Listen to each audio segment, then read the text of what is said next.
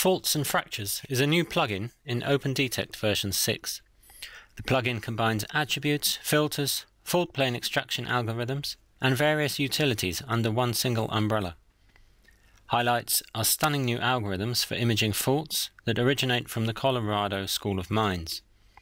Faults and Fractures can be run as a standalone plugin or in combination with dip steering. The latter combination extends the capabilities with dip-steered attributes, dip-steered filters, and attributes computed directly from the dip field, such as the set of volume curvature attributes. Let's first have a look at some attributes.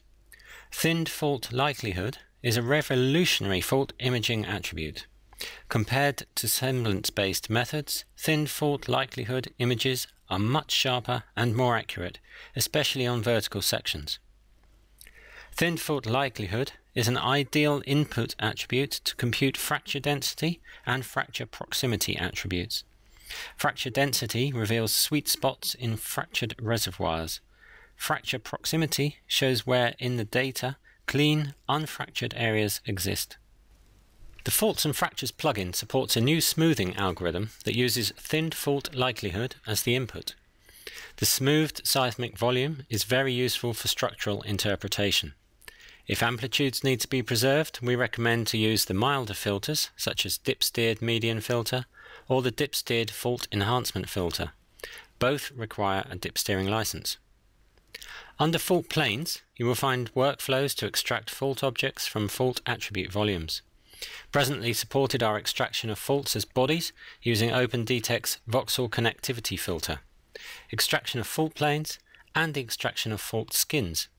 The latter are a new form of connected fault positions and attached attributes such as dip and azimuth. Under Utilities, there are tools for automatic computation of fault throws and for unfaulting seismic data. These workflows use fault skins as input.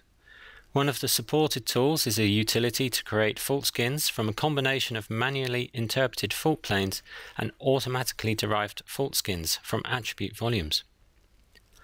All attributes and filters supported in the Faults and Fractures plugin can of course be combined with standard attribute analysis in OpendTect. This makes Faults and Fractures the ideal toolkit for analyzing fractures from multi-azimuth volumes. Thank you for watching. For a free evaluation of Faults and Fractures plugin, please contact DGB Earth Sciences at info@dgbes.com.